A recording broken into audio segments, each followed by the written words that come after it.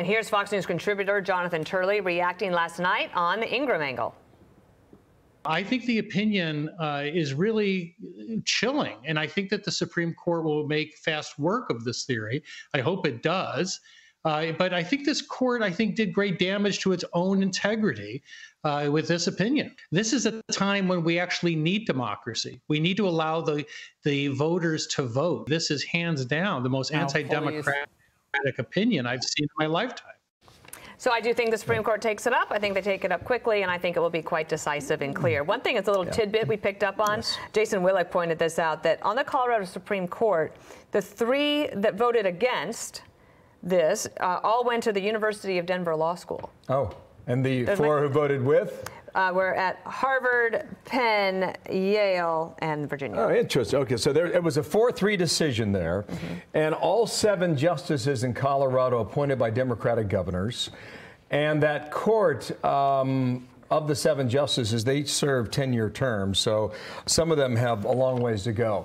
The 14th Amendment is a question here, and we always get an education on the Constitution. It reads in part, not the entire thing, it reads in part, no person shall be a senator, representative in Congress, or elected president or vice president who, having previously taken an oath, shall have engaged in insurrection or rebellion against the same or given aid or comfort to the enemies thereof. It continues there into other areas. Andy McCarthy, who knows this stuff as well as anybody, last night was saying that this does not apply to a president. And that's what the state appeals court said in Colorado. Yeah, so that's going to be argued. And apparently one of the justices, let's try and advance this, guys. This is a call for number 6, okay? This is what the Colorado Secretary of State said last night exactly about that point about the president. Section 3 of the 14th Amendment does indeed apply to the presidency.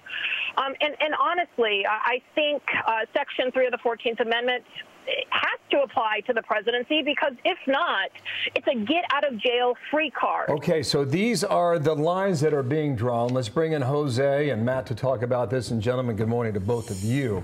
Matt, go first. Does it stand? It certainly won't stand. I think, Dana, you're right. This will get decisively wiped out by SCOTUS. But I think the problem is, again, there's been no due process, no conviction here. And these people who brought the suit, and Jenna Griswold right there, are talking as if he'd been convicted of something, which he hasn't, right? And Chris Christie's right. If you don't want him to be president, that's fine, valid opinion. Do it through the voters, not the courts. And one other point, you know, Joe Biden likes to cloak himself as a defender of democracy, Mr. Defender of norms. In many ways, that's why he ran for president. I can promise you we'll probably hear very little from the White House and him on this, and I wouldn't be surprised if the media gave him a pass on that. Jose, Robert F. Kennedy Jr., running as a third-party candidate, said that I'm not a Trump supporter. If I were, I wouldn't be running against him, but I want to beat him in a fair election, not because he was kicked off the ballot. Do you anticipate that President Biden might say something similar? Look, I think, first and foremost, I think this is going to end up in the Supreme Court. I think we can all agree in that regard. I think unfortunately, I think it's going to get reversed. But at the same time, I think the challenge here for the conservative judges is, number one, if they are as originalist as they say they are, and they read word by word the 14th Amendment, they're going to come to understand that the presidency is part of the office that should not be held if you engage in an insurrection the way that the former president did. I think, look, the White House will respond.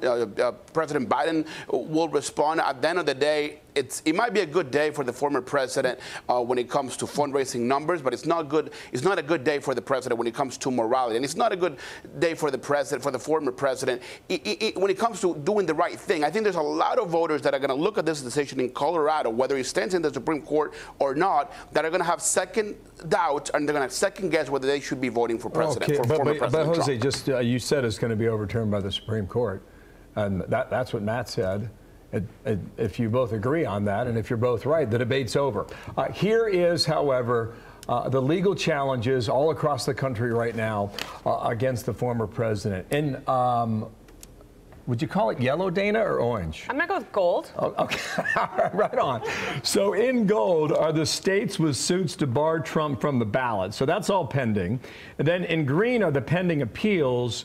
And then you've got Colorado, which has ruled to bar Trump. Matt, so if it goes to the U.S. Supreme Court, just so we're clear on this, if they strike down the ruling in Colorado, does everything on that map come off then? I mean, it should. I don't think Democrats want to open Pandora's box here, because if suddenly, for some reason, you can start striking people off ballots via the courts, they won't like where that leads, possibly in some conservative states, wrongly so. But again, I think the problem here is it's not a matter of whether it applies to the president or not.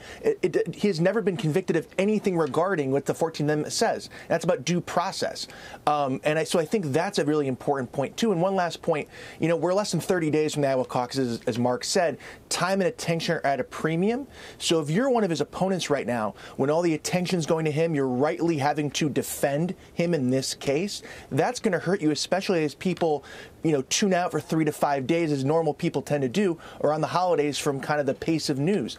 This hurts his opponents in a way as well.